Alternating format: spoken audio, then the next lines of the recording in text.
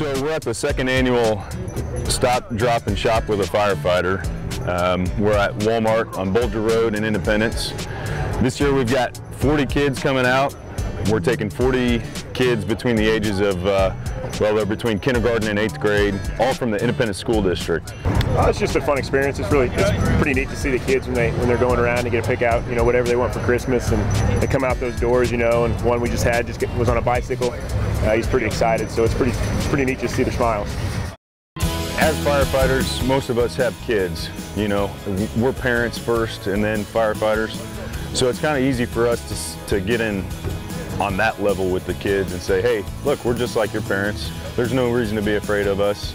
You kind of have to explain to the kids that, you know, you have to be mindful of what you are picking out. So definitely have some things in mind, but like you said, budgeting is a very important part of it. So yeah, there can be a lesson learned with that as well. Almost every kid that's come out here has said, oh, I want to get this for my sister, I want to get this for my mom, I want to get this for my dad. So the generosity of these kids, I tell you what, man, that's one of the biggest rewards is seeing that. That's probably, I would say, the biggest takeaway is that none of this happens without the generosity of everybody around here. So absolutely.